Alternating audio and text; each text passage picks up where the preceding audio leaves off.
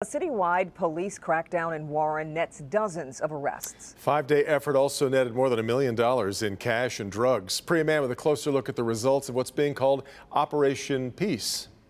Operation Peace stands for police enforcement and community engagement, and the commissioner says there was overwhelming support here in Warren for the task force.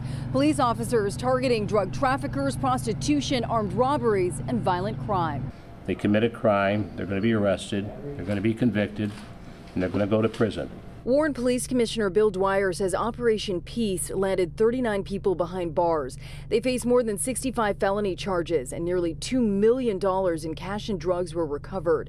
During the five-day operation, a father and son were arrested after a body was discovered last month in the parking lot of a dentist's office in Warren. During Operation Peace, special operation officers executed a search warrant of their home in Centerline and arrested both the father and the son. Both were charged with disinterment and the mutilation of a body. Commissioner Dwyer would only say the father and son are suspects in two separate investigations.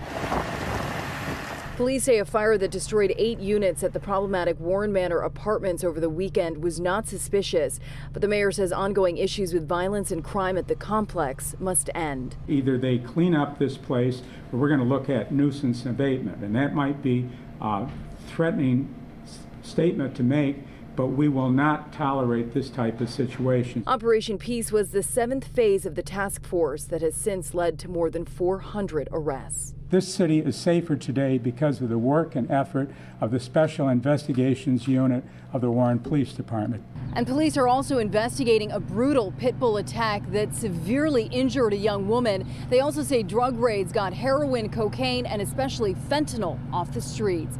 Reporting from Warren PD, I'm Priya Mann, Local 4.